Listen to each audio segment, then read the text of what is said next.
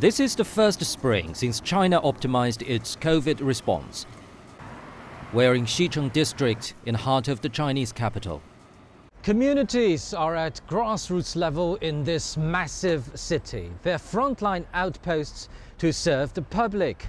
For staff here, protecting key groups is part of their daily routine. Xinjiekou Health Center serves nearly 85,000 residents. More than 13% of them are aged 65 or above. Dr. Cui Qi has been a general practitioner here for 15 years. She's on her way to visit an 83-year-old female patient who just recovered from COVID.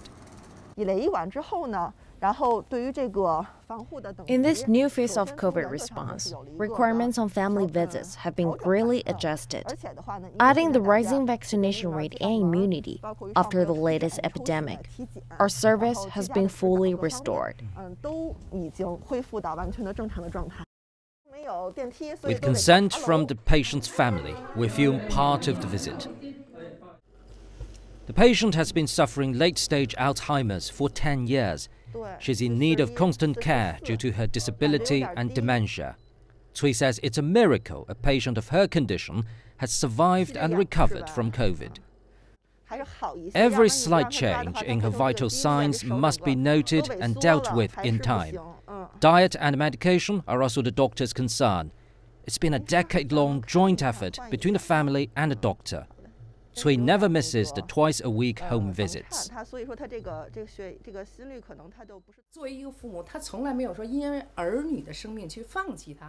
When I was young, my parents would never give up on me when I was ill. Now it's my duty and priority to take care of my mother. Dr. Cui has given us so much help over the years. The community is also very supportive and helpful. This is why we live here. I think Xinjiekou Community Health Center is a model in taking care of the elderly.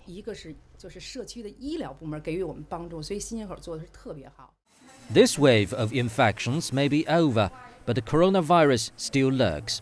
The community is obliged to raise awareness among the elderly and hear their concerns. I want to know if COVID will cause any after effects or long-term harm to elderly people. I feel lack of physical energy after recovering from COVID. After a short distance stroll, I find myself breathing heavily. I often feel my stomach is distended and heavy fatigue after recovering from COVID. I want to know how I can recover better.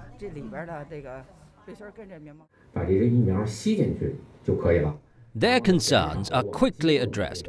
Vaccine boosters and medical knowledge on recovery are the topics of the day.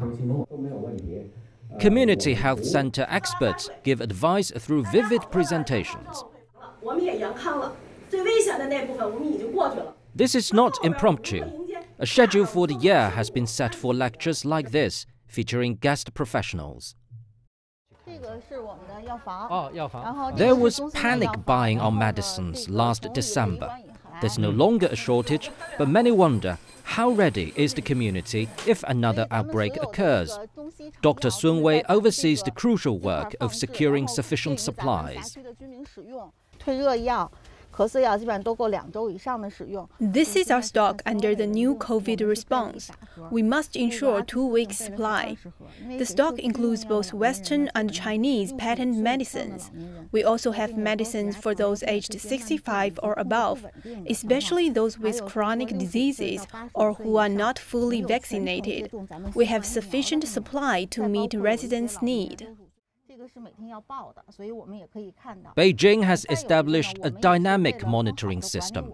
Communities must report changes in stock, the number of fever patients, supply and delivery requests every day. The city-level response to grassroots requests is quick. As we're filming, another batch of supplies has arrived. Now it's time to find out the role of traditional Chinese medicine, or TCM, in China's new phase of COVID response. This is Guangwai Hospital in Xicheng District. It was highly recommended to me as a role model in exploring a TCM approach in COVID response in an innovative, comprehensive and integrated way. The hospital has all its TCM departments lined up in this comprehensive treatment area. I saw many positive reviews about this hospital's TCM department. I've received 5 rounds of acupuncture here.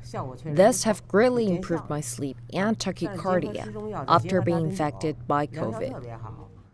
Dr. Zhang E tells us how different TCM practices have alleviated COVID symptoms. This room is for spinal decompression. It can reduce neck and lumbar pain. This room integrates TCM and Western medicine with help from equipment. Tui Na and physical therapies are other ways that can ease sore and painful muscles. This is the acupuncture room. Due to patient's symptoms, we can apply different techniques like needling, cupping, and moxibustion. We spent almost a day checking out some crucial links in China's updated response to COVID. As the country forges ahead to boost the socio-economic recovery, the measures are in place to safeguard people's lives and their pursuit of optimal health. Pan Deng, CGTN, Beijing.